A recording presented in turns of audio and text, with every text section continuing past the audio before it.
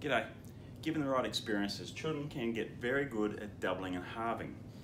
I want to show you this method of multiplying, which is not doubling and halving, it's purely just doubling.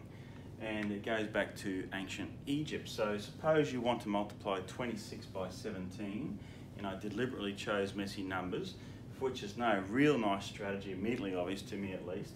And I wouldn't be doubling and halving those particular numbers because I don't think the end result is going to make it any easier. So what the ancient Egyptians would do is take one of the factors, multiply it by 1, I'm going to take 17, and then keep doubling. And keep doubling. And again. And again.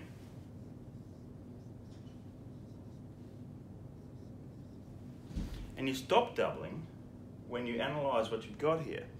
I've got 1 17, 2 17s are 34, 4 17s are 68, 8 17s are, 16 17s are. How many 17s am I after? I'm after 26 17s. So what the ancient Egyptians would do is look at their list and say, what do I need to add here to find 26 17s? 16 and 8 is 24, so I'm going to have to add that and that to get 24 17s, and I need 2 more.